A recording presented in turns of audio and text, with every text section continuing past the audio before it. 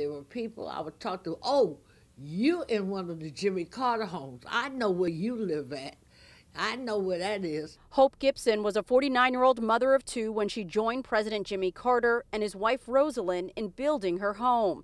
It was 1992. WUSA 9 was there to document the hundreds of volunteers who built 10 homes on Benning Road Southeast through Habitat for Humanity. Part of these first-time home buyers' down payment, their own sweat equity. Never a handout. You put in the work. Yes. I had friends who volunteered, but I was the main source of doing it. After all these years, I still spin around and says, this is mine. From the kitchen to the cathedral ceiling, Gibson fell in love with every inch of the home she helped build. And down the street. I was in my 30s when we built this house. And it took all women to build this house. And we done it within about 7 days. George Hood and his family still call this corner lot home. I enjoyed every bit of it. The only thing I hate about it now is cutting the grass. When you look at this, what goes through your mind? You must be really proud. Yeah, I am proud. I'm proud of her.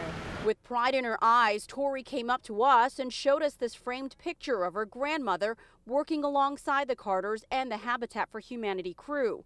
We spoke with Victoria Franklin on the phone. His legacy is for someone to keep it going, to build affordable homes and help low-income people and people in need. Meanwhile, back up the block, I cried, to be honest with you, because I love him.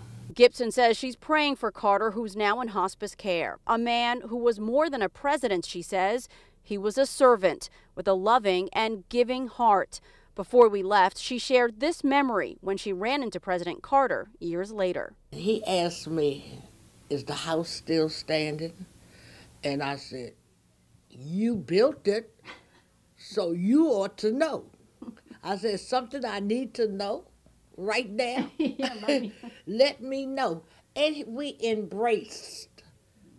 On Benning Road, Delia Gonsalves, WUSA 9.